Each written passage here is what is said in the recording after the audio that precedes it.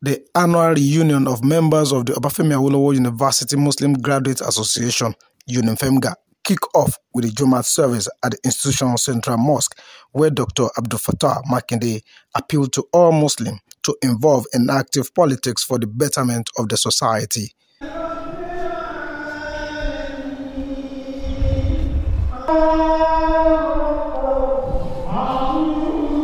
So Muslims are expected to participate fully in electing leaders of our country. And as stakeholders, the Ummah has to mobilize the Muslims to do the needful. Unifemga members with their friends and associates converged on Oduduwa Hall of the Unifemga University for a lecture titled Politics, Governance and Muslim Elite, delivered by Professor Ishaq Lakin Akintola. Muslims must vote and be voted for. Muslims must be in government, not as underdogs, but as rulers and followers. We must be in politics to defeat the agents of neo-colonialism. We must put an end to political marginalization, economic strangulation, and social dehumanization. The Islamic scholar also told Muslim Ummah to always pray for the unity and peace of the country. They are already in politics. They should seek positions, higher positions than they are now. They should work diligently with party leaders so that they can also occupy positions. Urging the Muslims to come out, be in politics. Muslims want to live prudent lives. They want to be careful. They want to be spiritual. Many of them consider politics as dirty, a dirty game.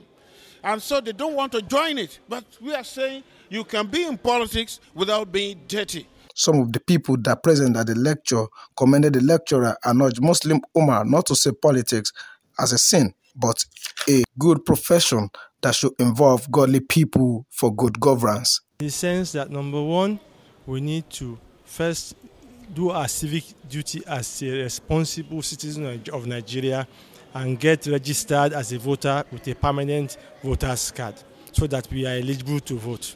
Or the other, to also do the same so that we all can come together and select leaders that we can all be proud of, that will represent us. The Muslims have a duty, like the Imam said, we have a duty to participate in the political process. That's very crucial. The Muslim Ummah will contribute tremendously to the 2023 general elections. One is those of them that are contestants for various offices should play the game in accordance with the rules of Islam. They must do it with fear of Allah, and they must have the intention of going there to serve the community, not to serve themselves. Actually, Muslims are already contributing. We are contributing from the angle of religious morality and religious stand. That is to tell our members and to tell Nigerians that they should put the fear of Allah in whatever they are doing. Muslims have shown apathy in the past concerning elections. Well, regard to the 2023 election that is coming up, so he has charged all Muslims, particularly in Nigeria, to come out in their large numbers to ensure that they also participate in election. The peak of the event was the presentation of grants and scholarship to 105 students of the Unifemga University, Ile-Ife. The beneficiaries of the grants were full of joy and commended the organizers of the program. I'm really happy today to be among the scholars who have been awarded a scholarship award here, and I feel so happy. I'm glad to be a beneficiary of this program, and I pray the Almighty Allah continue to bless Unifemga. The Oni of Ife, Oba Adeyeye Enitan Ogunwusi, ably represented by Alara of Ara, Oba Adebisi Layade, who commended Unifemga for the scholarship and grants given to the students of the university and appealed to them to come and build mosque in his village.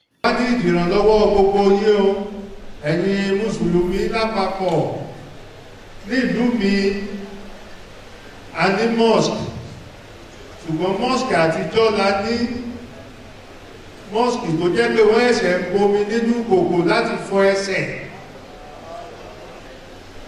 So, àfẹ́kẹ́ bá wa gbé yẹ̀ wò. Ẹ wá fún wa ní mosque kékeré kan lọ́dọ̀ wa. The Unifemga annual reunion event was held at various venues within the Obafemi Awolowo University Ile-Ife for 3 days.